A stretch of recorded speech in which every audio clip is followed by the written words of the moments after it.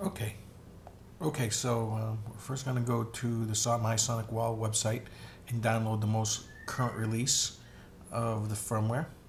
And we just simply hit here, and then it's going to ask us to download it, which I already have done.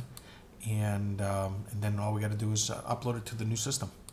So let's go to this one right here.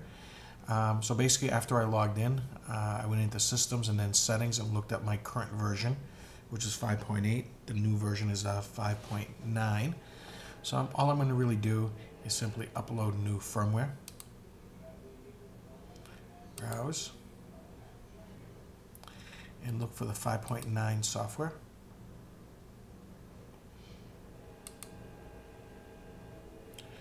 And hit Upload. Now, before we actually run the system, we're going to do two things. We're going to export the settings, and we're going to create a backup. This way, if there's anything goes wrong, we have at least have minimally all the settings, which we then just import in if we have to rebuild the whole system. And we're going to create a backup, which is actually going to keep it on here. Where here you'll see where System Backup, and it gives a date when it was backed up. If it's changed, if we hit Create Backup and it hasn't changed, it'll just have the old backup date because it hasn't changed. And now we just basically wait about a minute for the firmware to be uploaded.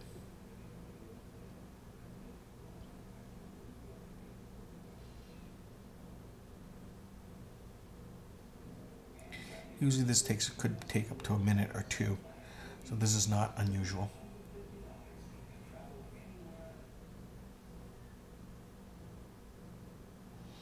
And meanwhile, while this is happening, I think I'll start it on another computer, on another firewall. Here we'll create the backup.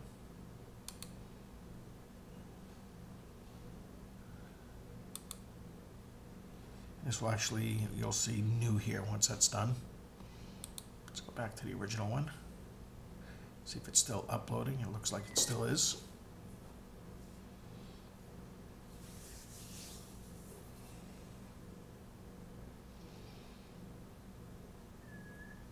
And we wait.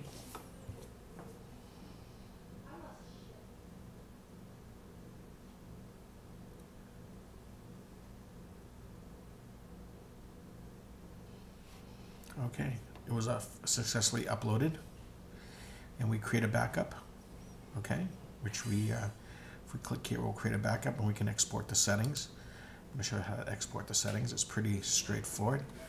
We're going to hit Export, and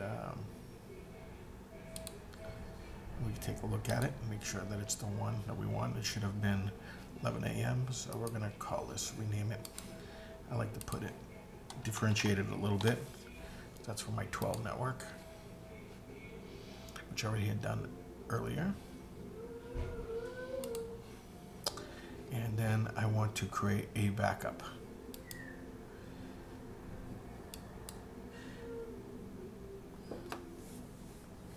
And once we finish the backup, we're going to upload the new firmware. And there's a trick to that too.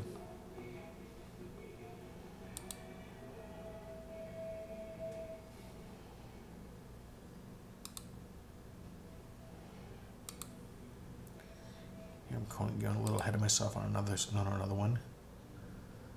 And we're going to upload, actually, we're going to export the settings from here. So we never did that. We did create a backup.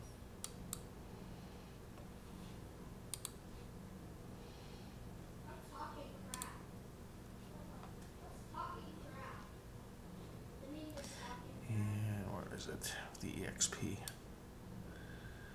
Sonicwall 1012. Oh, there it is.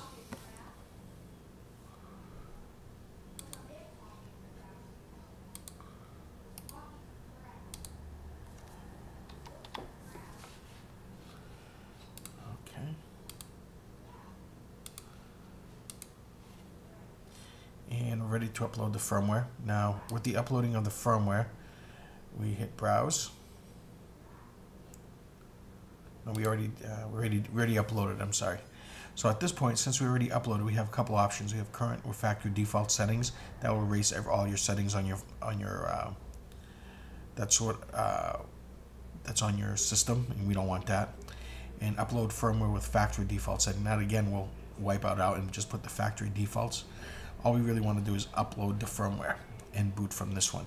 So we're just going to click boot from this image, and then when we come back, we're done.